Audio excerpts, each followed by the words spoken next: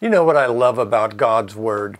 It's so true. It is so absolutely true. And we can use His Word to live powerfully and successfully every day of our lives. Jesus said that if you've seen me, you've seen the Father. If you've seen Jesus or you learn about Jesus, then you've seen God and you learn about God. He is the light of the world. Hello, I'm Dale Black. Welcome to another message from heaven. To me, one of the most amazing things about God, and what amazes me most about the way He works, is how He loves us so much. The Creator of the universe sent His only Son to earth to save us, and He made available to us His plan for eternal life. It's just incredible. I'm so happy about it, and it's so wonderful for those of us that have shared in the eternal life made through Jesus Christ. Now, Jesus was with God at the time of creation, according to the Bible. His earthly arrival was predicted a lot of times in the Old Testament prophecy. God interrupted human history and sent Jesus to live among us as a man. He was God Himself. His crucifixion is a historical fact. His resurrection was verified by hundreds of witnesses, believers and non-believers alike. In John chapter 12, Jesus said, "He who believes in me believes not in me, but in Him who sent me. And he who sees me sees Him who sent me." We're talking about God, the Creator of the universe. You can learn more about God by reading your Bible and learning about Jesus. Learn what He said. Learn what He taught. Learn what He did. It's incredible. And when you do, you learn about God. Do you want to get closer to God? Learn about Jesus. Scripture tells us that if you've seen Jesus, you've seen the Father. Now, when we observe the life of Jesus, we see how God operates. Jesus is not some elusive fairy tale. He's not just another prophet. He's not just another teacher. Jesus said, "I have come as a light into the world, that whoever believes in me should not abide in darkness."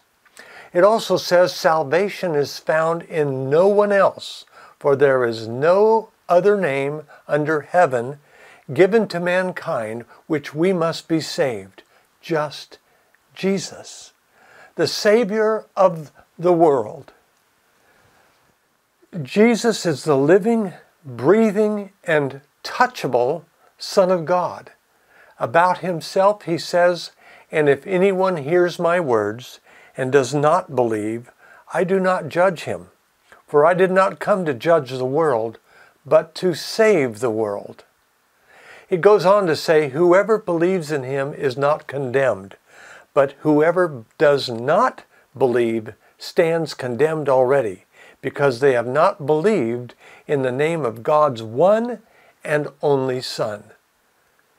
To me, the most amazing thing is that Jesus paid my penalty by dying on the cross in my place. In Romans we see it says, "But God demonstrates His own love for us in that while we were still sinners, Christ died for us." Now, I've accepted His gift. I've received Him into my life. And so now His Spirit lives in my heart. What about you? What I'm trying to describe is more than a belief system. It's not just another religion. Oh no, this is the real thing. A personal relationship with the God of creation. A personal relationship and a personal transforming event can happen in your life. You can learn more about God and His Son Jesus by simply reading your Bible. And when you read, may I suggest something? Hold your Bible in your hands and say, "God, show me yourself today. Reveal to me answers that I need." I mean, literally, pray whatever words work for you, but pray each time you hold that Bible in your hands and ask God to reveal truth to you. And you know what will happen? I guarantee it. because the Word of God is living, it's alive. I believe you're going to find that certain scriptures, certain passages are going to, as if they jump out of the page and they grab you by the throat and they shake you and they say, this is for you right now. This is what I'm saying to you. That's what's so great about God's Word.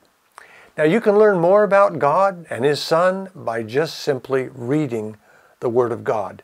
You may say, well, where do I start? I don't recommend necessarily starting in the Old Testament, although that's wonderful. But if you're brand new to the faith, if you're just learning, beginning your walk with God or through Jesus, I recommend starting in the Gospel of John. And then read through the entire book of John and go right in to the book of Acts. Because these two books, you're going to learn some powerful truths about God's love and about His gift of salvation and about His eternal plan for your life. Now, if you already know Jesus Christ as your Lord, be open and ready to share this great message of love with someone in your family, with someone else that has not met Him, with one of your friends or co-workers at work.